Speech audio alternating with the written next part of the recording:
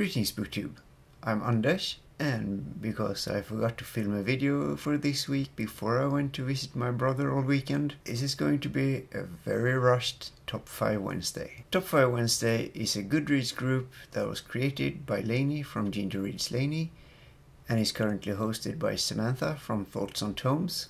I will put links in the description as usual.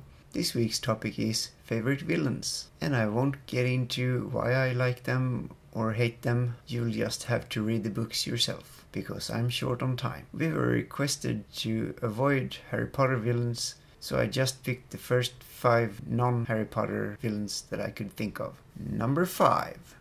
The Horned King from the Book of Three, the first book in the Chronicles of Prydain series by Lloyd Alexander. Number 4. The Other Mother from Coraline by Neil Gaiman. Number 3. I'm not sure I pronounced this correctly, but Takesis from pretty much every Dragonlance series by Margaret Wise and Tracy Hickman. Number 2. Kyle Haven from the Lifeship Traders trilogy by Robin Hobb.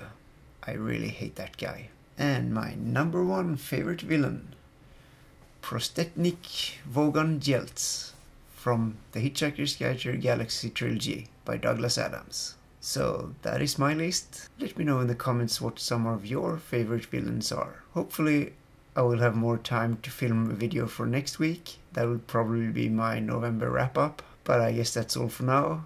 Thanks for watching, and until next time. And because I forgot to film a video for this week's topic is favorite villains. And we were requested to avoid Harry Potter villains because everyone enjoys everyone there. No. The first book in the from pretty much every Dragonlance series. Let me know in the comments what some of your